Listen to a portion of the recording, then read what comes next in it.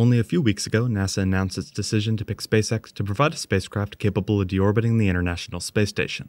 However, considering both the unique requirements as well as the necessary power to complete such an important task, at the time it wasn't clear what vehicle design the company would use. That was until today when we were provided graphics along with new details about its design. Here I'll go more in depth into this new vehicle, what we know so far, its upgrades from a standard Dragon spacecraft, and more.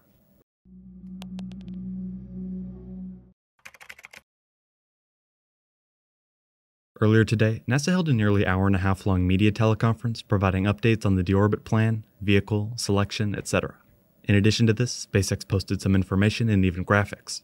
For example, they tweeted saying, "With 6 times more propellant and 4 times the power of today's Dragon spacecraft, SpaceX was selected to design and develop the US Deorbit vehicle for a precise, controlled deorbit of the space station." With this, they included a render of what the vehicle is expected to look like docked to the ISS.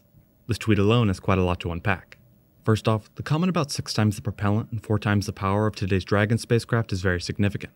When they were officially picked, many thought that SpaceX would upgrade a Dragon as more power would be needed thanks to the size of the station along with the duration of its stay. This now has been confirmed with a vehicle that in many ways resembles a Dragon spacecraft but with some important upgrades. Looking at the image, some of the things that stand out include its extended length, large solar panels, and a significant number of thrusters at the back of the spacecraft. During the teleconference, they provided more context into exactly what the vehicle design includes. In a quote, the manager of NASA's International Space Station program said, "The USDB, or US Deorbit vehicle, has such a critical function for us. Obviously, it's got to continue to perform critical burns, even if it encounters anomalies. So we require high reliability and a 2-fault tolerance approach to the vehicle design. So in the RFP, one of the things we asked for is maximizing the use of heritage flight-proven hardware so we could increase the reliability." She went on to say, "Of course, there's no existing vehicle that meets the high propulsive needs of the USDB, but we certainly can leverage hardware and systems that have been flown and tested in space already.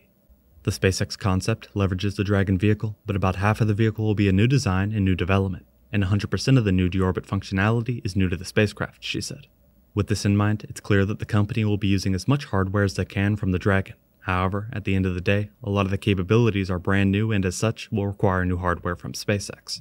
In regards to timing and when this vehicle will be ready, during the media teleconference they were quoted saying, "Ideally, we would have the US Deorbit vehicle delivered well in advance of the station's end of life, as Ken mentioned. So the contract has what we call a dwell and storage requirement, in that it allows us to deliver the vehicle early and then just store and do periodic maintenance on it until we're ready to launch. When we do make the decision to deorbit the station, we'll launch the USDB about 1.5 years before the final reentry burn. We'll dock it to the Node 2 forward port. We'll do a series of checkouts, and then once we're convinced that everything looks healthy and we're ready, we'll allow the ISS to be lowered down and begin drifting down. It takes a while to drift down. We think that'll be about a year to a year and a half in total of drifting down," they said. This is an interesting comment as it means this vehicle will be in space for around 3 years. This definitely has impacts on its design and factors such as power generation and necessary propellant. Going even further in depth, Sarah Walker, the director of Dragon Mission Management at SpaceX, said, "So the concept of operations for the deorbit vehicle is incredibly complex, as Dana described. It requires substantial development to build a vehicle capable of such a mission. So it will ultimately take driving control of the International Space Station, so to speak, and propel the entire station into a precise deorbit trajectory that terminates in an unpopulated ocean area, so that any elements that could survive atmospheric reentry pose no risk to the public. So to achieve this, the deorbit vehicle will need 6 times the usable propellant and 3 to 4 times the power generation and storage of today's Dragon spacecraft, just for scale.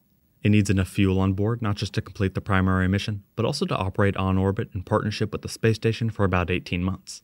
She then clarified, "First, the deorbit vehicle will perform orbit-shaping burns to put the station in the low elliptical orbit, and then eventually it will perform a final reentry burn to lower the perigee to intersect with Earth at the intended location.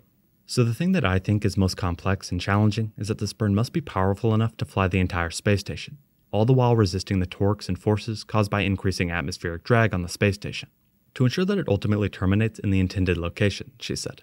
In reference to the specific design she mentions, so the vehicle design will build upon SpaceX's operational Dragon cargo spacecraft, with an enhanced trunk section that will host propellant tanks, engines, avionics, power generation, and thermal hardware tailored to complete that mission.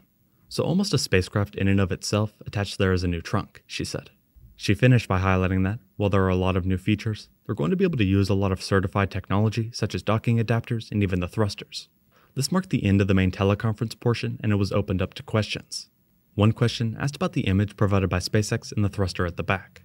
Sarah Walker replied, "There are 46 Draco engines total, 16 on the capsule already for attitude control, and I think 30 for the Delta V maneuvers in the trunk. Somewhere between 22 and 26 of them will be firing at a given time to deliver about 10,000 newtons of thrust," she said.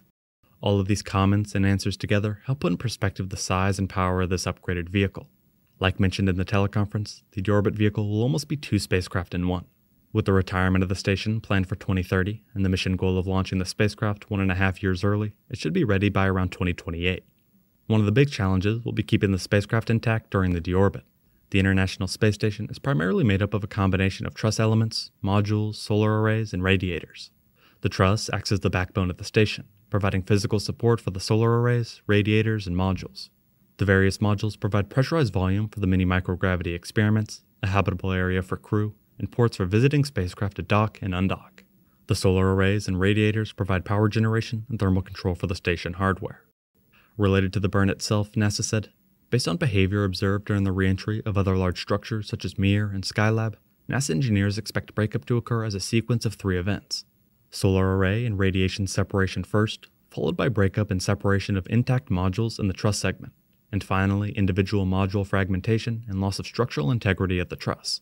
At that point, as the debris continues to re-enter the atmosphere, the external skin of the modules is expected to melt away and expose internal hardware to rapid heating and melting.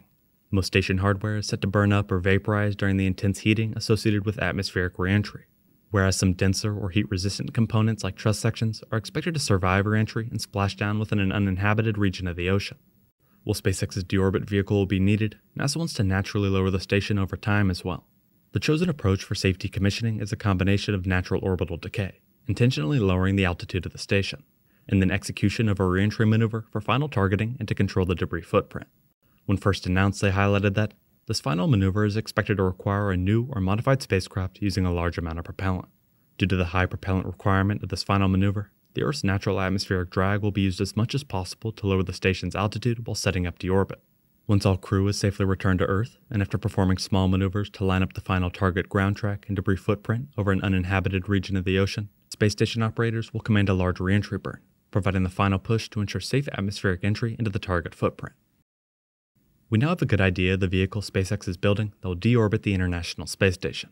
Thanks to the size of the station, SpaceX is building a much larger spacecraft than normal with 46 thrusters. We will have to wait and see how it progresses and the impact it has on the space industry. Thank you very much for watching.